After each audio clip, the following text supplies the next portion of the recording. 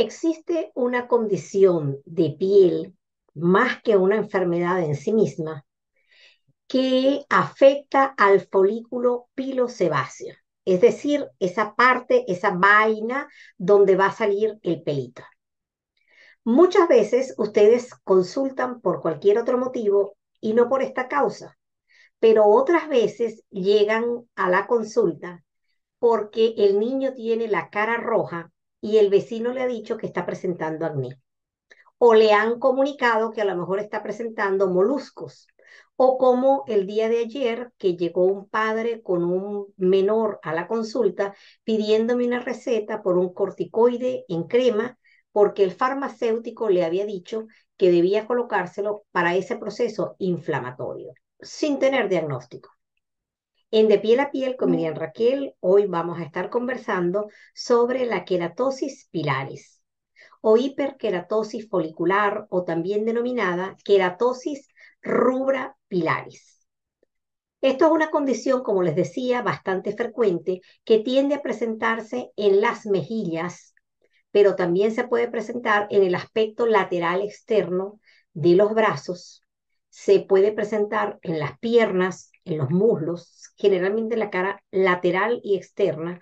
se puede presentar en los glúteos, es decir, que afecta a las nalgas, y he tenido pacientes donde la afección ha sido de todo el cuerpo,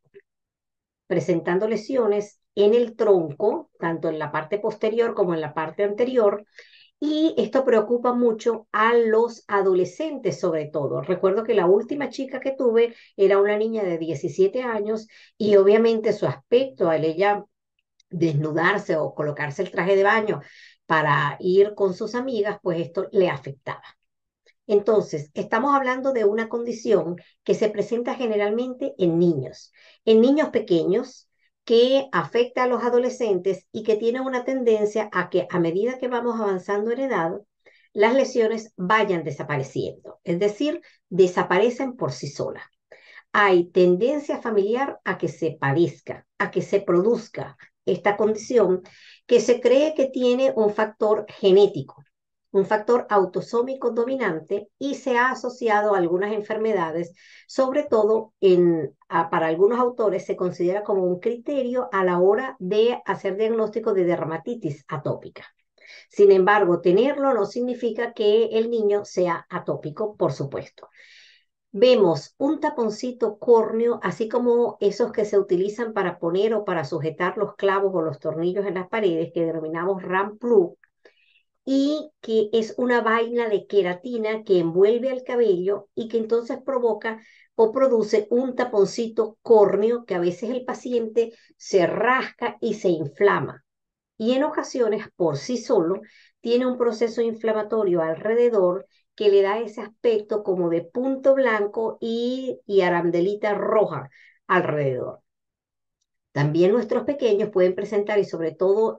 cuando entramos a los cambios de estación, sobre todo en el invierno, cuando el ambiente está seco, cuando están sometidos al aire acondicionado o están sometidos a las inclemencias del tiempo, la resequedad por el uso de la calefacción, vemos ese eritema, esas mejillas rojas con esos puntos blancos que al tocarlos raspa, parece como papel de lija, y por eso en algunos países se conoce como la enfermedad frutilla, le llaman, o en fresa, o como un rallador de estos de rayar la comida. Y es queratosis pilaris. Afecta la queratina y muchas veces se cree que la afección se debe a una alteración que produce alteración genética de la filagrina, que es una proteína que condiciona, que forma parte de la estructura de la piel y que también se asocia, como les decía, con la dermatitis atópica.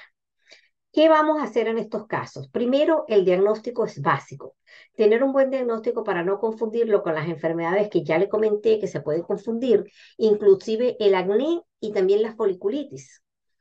El tener un buen diagnóstico va a permitir que no hagamos gastar a los padres medicinas o utilizar medicamentos para una condición que puede mejorar por sí sola o con los cuidados mínimos de la piel, que siempre les he insistido en que debemos utilizar un sustituto del jabón para baño diario, no utilizar agua caliente, el baño que sea corto, olvídense las esponjas. Saben que las esponjas, las manoplas, los guantes de crin, los cepillos pueden, primero, que causan irritación en la piel y segundo, que son un acúmulo de bacterias, sobre todo de gram negativas, de esas que tenemos en los baños y en la humedad y que puede propiciar incluso foliculitis y otra cantidad de enfermedades. Entonces, deséchela, lávese simplemente con la mano, no haga baños de inmersión, el agua que sea una ducha, el agua que corra, que caiga. La temperatura debe ser ideal, que no sea fría, que no sea tampoco caliente, y el baño debe ser corto. E inmediatamente después debe usted humectar la piel de una manera regular, así como nos cepillamos los dientes, utilizamos un cepillo de dientes, una pasta dental todos los días y varias veces al día, pues deberíamos utilizar el sustituto del jabón, el humectante y el protector solar o evitar exponernos a las radiaciones. Ya de eso tienen un vídeo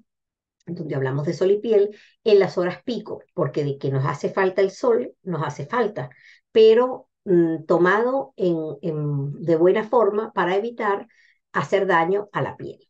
Entonces, hacer un buen diagnóstico y luego enseñar a los niños a humedecer la piel. Pueden utilizar humectantes y si la condición está muy exagerada, como ven en las imágenes, que se ven esos tapones córneos, si al niño o sobre todo a los adolescentes, que es a los que más suele afectar por el aspecto que produce y esa zona eritematosa, pues podemos utilizar alguna crema medicada antiinflamatoria tópica, generalmente a base de corticoides, que su médico se los sabrá prescribir y sabrá decirles en qué cantidad,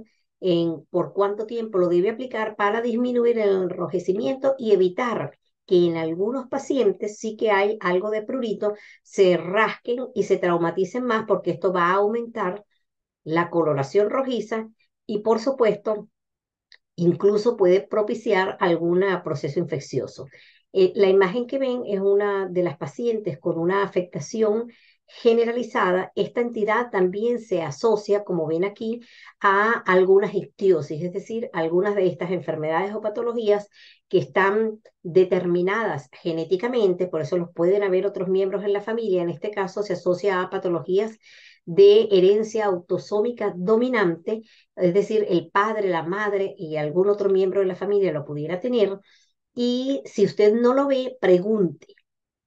Si usted no lo observa en los padres, pregunte si se han tenido esas erupciones en el aspecto lateral de las piernas, en el aspecto lateral de los brazos, porque a veces, bueno, vienen vestidos, usted no va a desnudarlos para examinarlos, pero recuerda que a medida que avanzan en edad, el paciente va perdiendo esa condición y desaparece por sí sola.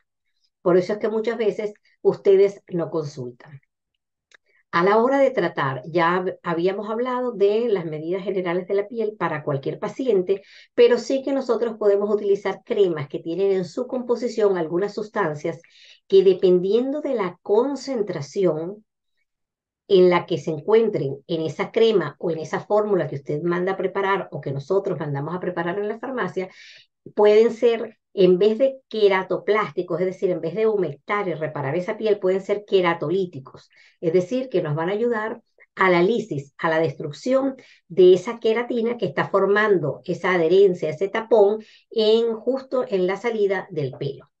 Y estamos hablando entonces de que pueden ser cremas con ácido láctico a determinadas concentraciones y sobre todo la urea o urea en otros países a determinadas concentraciones. Usted puede conseguir en cualquier establecimiento farmacéutico cremas que contengan la urea al 5, al 10, al 15, al 20, al 30%, dependiendo de la condición, de la edad del paciente y de las zonas afectadas, nosotros decidimos qué concentración usted va a utilizar y se va a utilizar entonces como emoliente o en sustitución al emoliente que normalmente usted esté utilizando. También existen otros ácidos derivados del ácido retinoico que se utilizan concentraciones también diversas dependiendo de la edad del paciente. Si son muy pequeñitos, preferimos solamente tratar con humectantes, pero en los pacientes adolescentes, incluso los mismos tratamientos o algunas cremas que utilizamos para, de tipo de los retinoides que utilizamos para tratar el acné, también las utilizamos en este caso, además de el humectante, el sustituto del jabón, evitar ropas que queden ajustadas y sobre todo ropas sintéticas, evitar ambientes resecos, una buena alimentación, el ejercicio se le ha atribuido también beneficios, así como les decía, de la ropa. Así que en términos generales estamos hablando de un tapón folicular, una inflamación perifolicular que todavía no se conoce exactamente por qué se produce y que entra dentro de la definición de más que enfermedad, una condición. Probablemente la has visto en los cachetes de tus bebés, en las mejillas de tu bebé, en la región malar, como la llamamos en términos médicos, que va y viene hasta que a determinada edad desaparece. Tienes un vídeo sobre cuidados de la piel en pacientes con alergia alimentaria, pero como siempre les digo, míralo, velo completo. Allí yo les explico cómo hacer los cuidados generales de la piel, que básicamente son los mismos, tenga tu bebé alergia o no a los alimentos, o tenga una predisposición genética a hacer dermatitis atópica, o como llamamos esa marcha atópica que incluye la parte digestiva con las alergias alimentarias, la parte respiratoria con el asma, la rinitis, las alergias a algunos pólenes, y la parte de piel cuando hablamos de dermatitis atópica por sí misma. Si te gustó, dale un like, comparte con los amigos, porque en ocasiones es mejor evitar colocar un producto y crear un problema más adelante, como en el caso de este paciente que en la farmacia le indicaron, o de este papá que vino a consulta ayer diciéndome que necesitaba una crema para poner alrededor de la boca y en las regiones malares,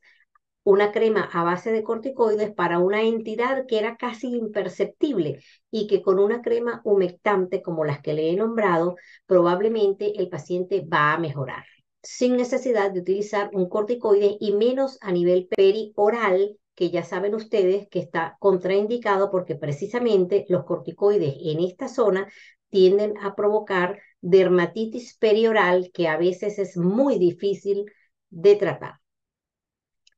Un abrazo y que Dios los bendiga.